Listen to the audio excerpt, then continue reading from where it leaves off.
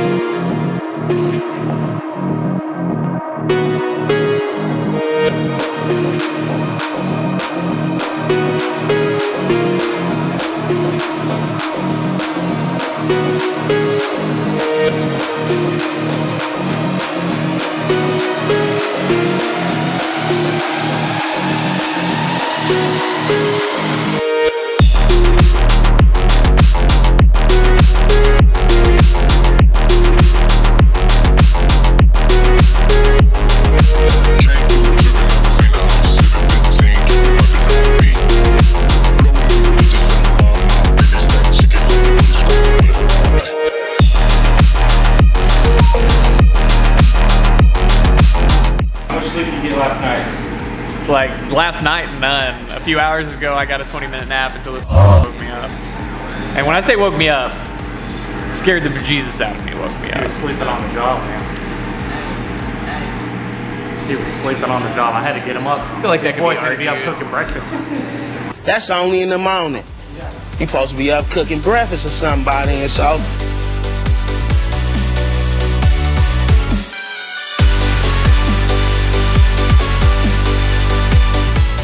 I want to thank my good friend Brandon for setting this deal up, and for the owner of Fire Auto Wraps over in Midlothian.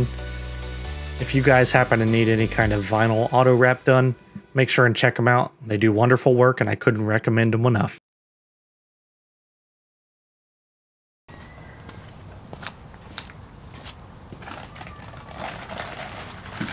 With the fun work over, it's time to get down to business. Well, not that much business, because honestly, the car is completely fine from the first round at Carolina Motorsports Park. I do want to keep the Z in healthy running shape, so I'm changing the oil after each weekend. Let's see how the Valvoline VR1 looks.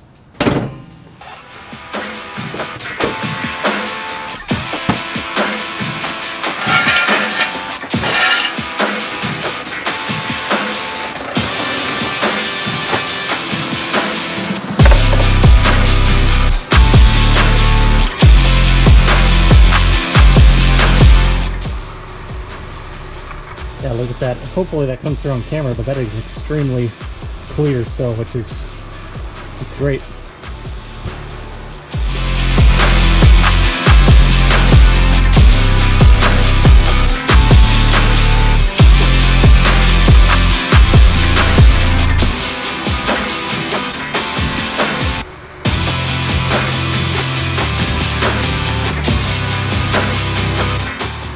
Cool thing about Valvoline VR1 is that it's a blue color, and you can really see that here.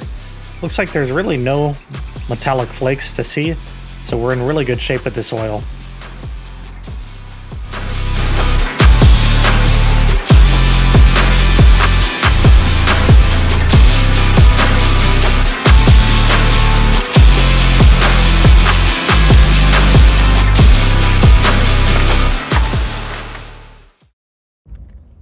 Okay guys, we are starting the trip off here.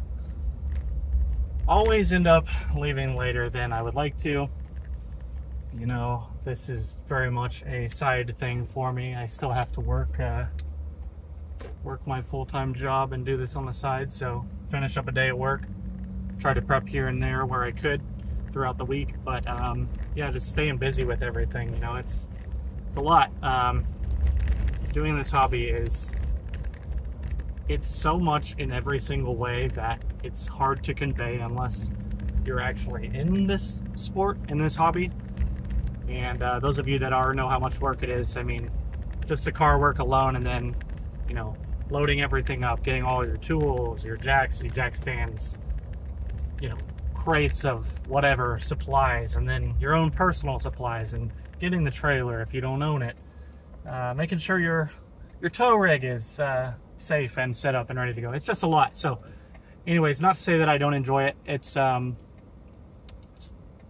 use a word I have not used yet, it's a lot. So anyways, we're gonna go ahead and try to make like a 5-hour drive tonight at least, because I'm leaving about 8:30 here.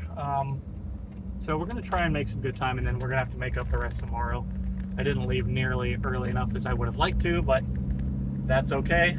That's just how she goes sometimes. Yeehaw! I'm dead inside.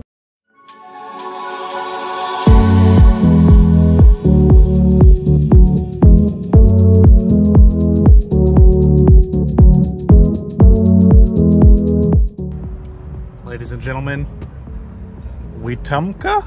Wetumpka, Oklahoma. 1 a.m. Middle of nowhere. So quiet and just so,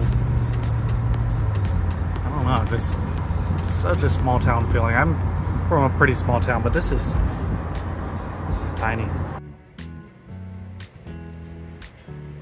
Oof.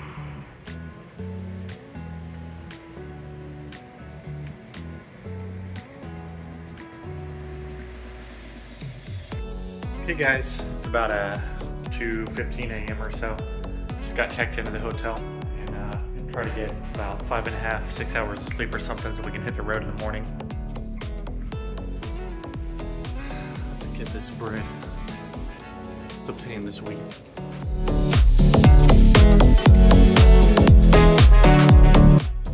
I'll be passing through Oklahoma, Illinois, and then Indiana before reaching Michigan. Even though some of the scenery gets very redundant in the Midwest, it's always refreshing and exciting to see these new places.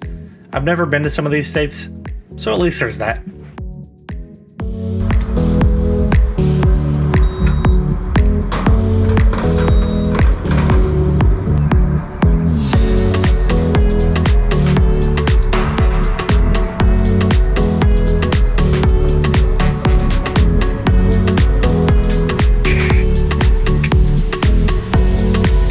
It's extremely important to me that I take care of the tundra on these long trips.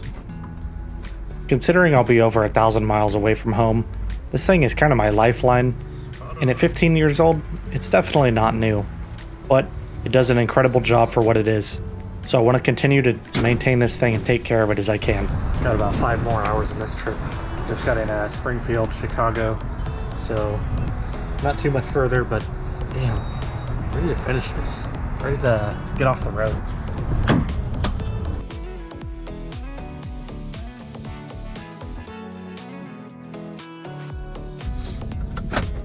Rule 1 about the road trip. Gotta eat good.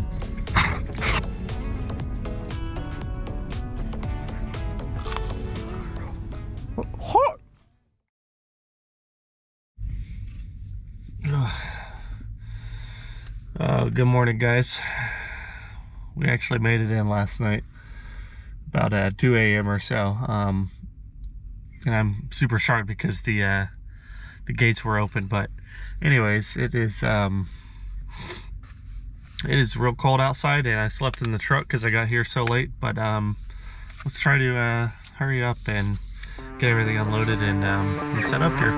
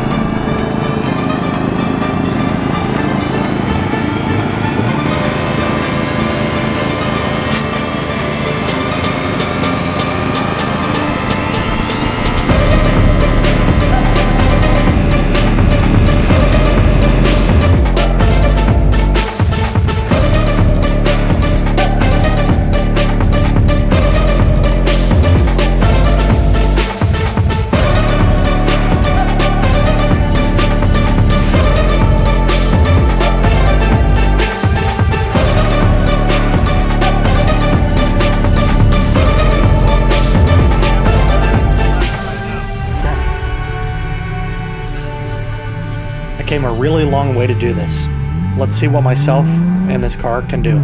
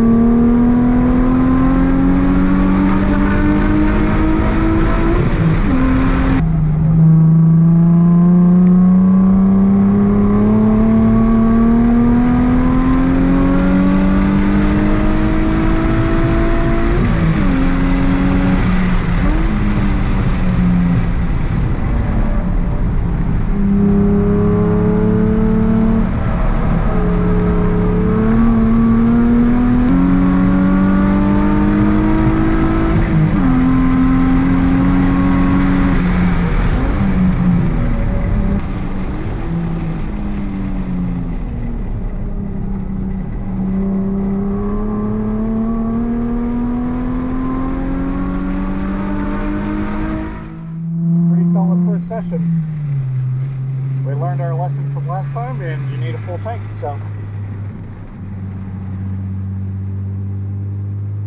Let's go ahead and cool her down and bring her in. So grip or no grip? Pretty good grip, actually, I'd say. Yeah, it doesn't feel wet. Okay. It just feels cold, not wet though. Okay. Yeah. Good deal. All right, sir. Thanks, man. Yeah, for sure. Okay. Dude, Yeah. this guy zooming out there, man. You were moving. Dude, I think I pressured some of the people to go off. I didn't mean to. Oh, That's you mean funny. the Eclipse? The Eclipse happened right in front of me. Did it really? Yeah. Eclipse into the 10? He locked up his front right and then just went straight off and then spun in the grass. Oof. That's not great. And then there was another car. He was seeing red, man. He like was in my rearview mirror, like he was full gunning. I was like, "Does this getting in go?" our way. I was like, "Man, just let." I was like, "Y'all just go. I'm figuring this track out. I'm getting a grip of it." Go a little sneaky here and do some weight reduction. Totally allowed, by the way.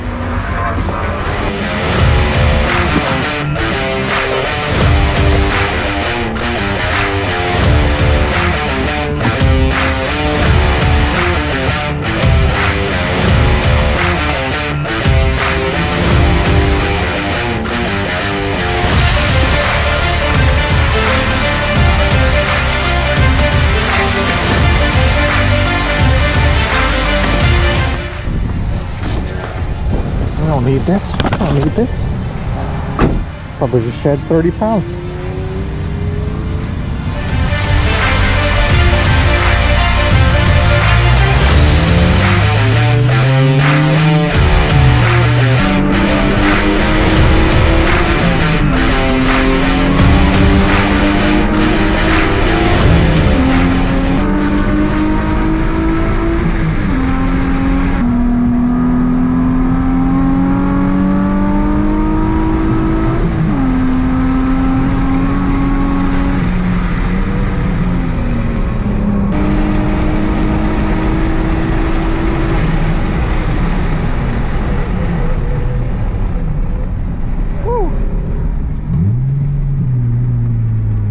Losing brakes there. I had to pump for the pressure there. I could tell the pedal was starting to get a little bit longer. It's a good thing that runoff's there. You'll see here that I lost brake pressure at 114 miles an hour. The only thing you can really do is pump the brakes and aim for the best place you can. Luckily, the pit exit was right there. Well, this is not good. I see fluid in there. These have changed the color. They're now like a burnt orange, meaning they definitely overheated. And then we come over to this side and you can see all sorts of fluid in there. And this thing is absolutely toast. It's still smoking too. This could be a game ender. That could be a weekend ender there. If the brake lines are ruptured, there's little chance I could find replacements. I've had this issue before, and I couldn't find any in the nearby vicinity. Rather than sit around or give up though, let's tear into this and try to get back out there.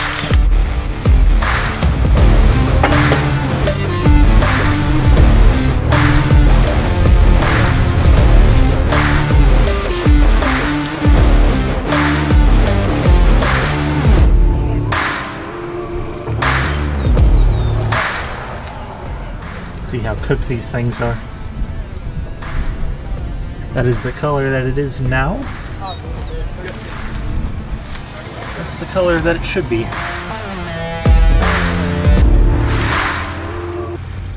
Last track day, they were leaking out of the end of the caliper like that. Interesting. So One was in a 350Z, another one was in a Z06 C6. oh, how interesting. They were both with that.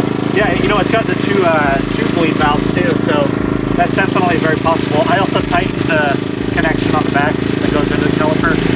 I gave it maybe a quarter to a half rotation, so it's pretty snug. Would you mind hopping in there and seeing the Pressure? Yeah, if anything comes out or Pressure? it's got pressure. Yeah. Okay. It's not giving up. It doesn't feel weird at all. Fine to me, like feels like a car with working brakes.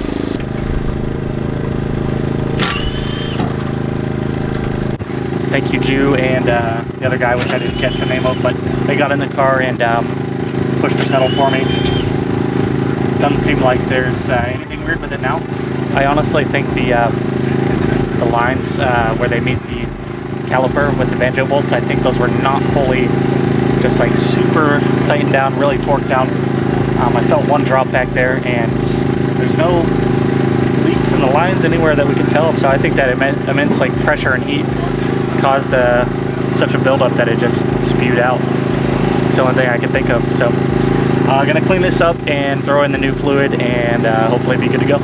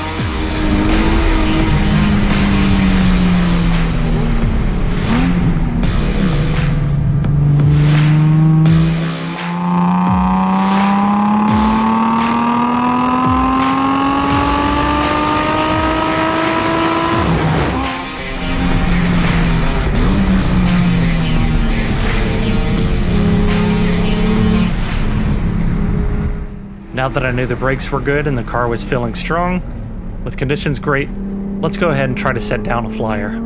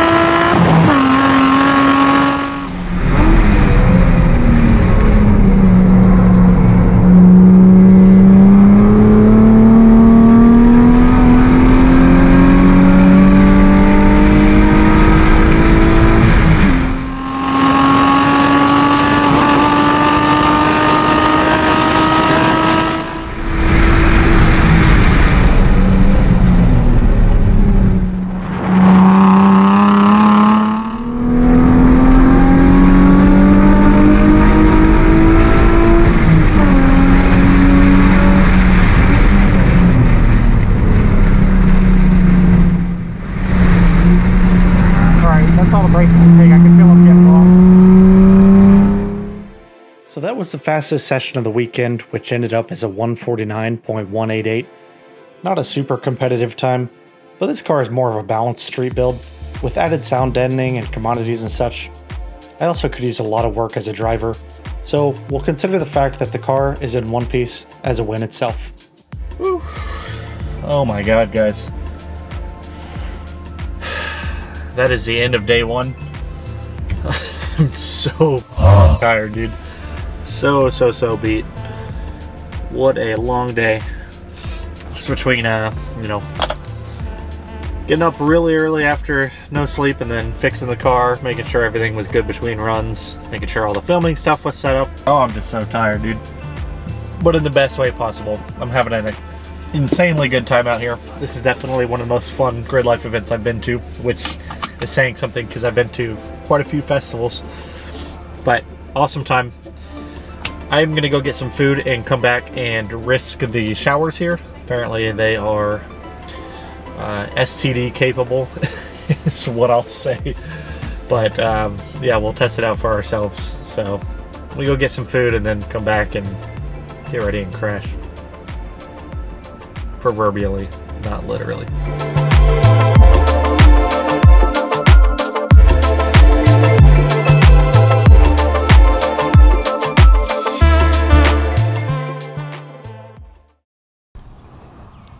With day one an overall success, it was time for more driving. I'm sure it will. Especially once I actually do time in the morning.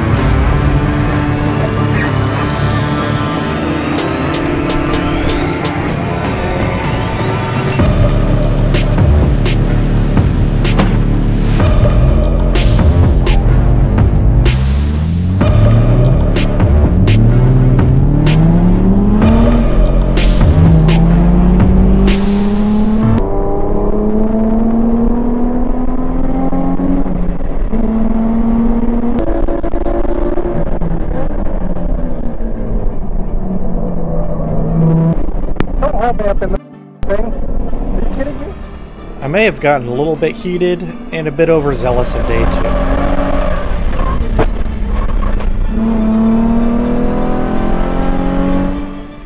Taking the car out on the street afterwards, though, everything felt fine.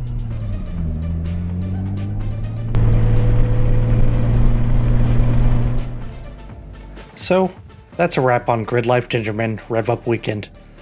What an amazing time as usual. Beautiful scenery, great people, and a stellar time in the Xeon track. Thank you all so much for watching, and please consider liking and subscribing if you enjoyed this video.